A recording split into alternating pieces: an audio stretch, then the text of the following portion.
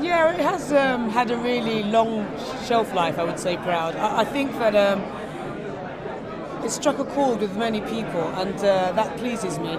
And like you said before, the whole Olympics thing, so, it will have a life until at least 2012. So I don't know what other people might think about that. I think, yes!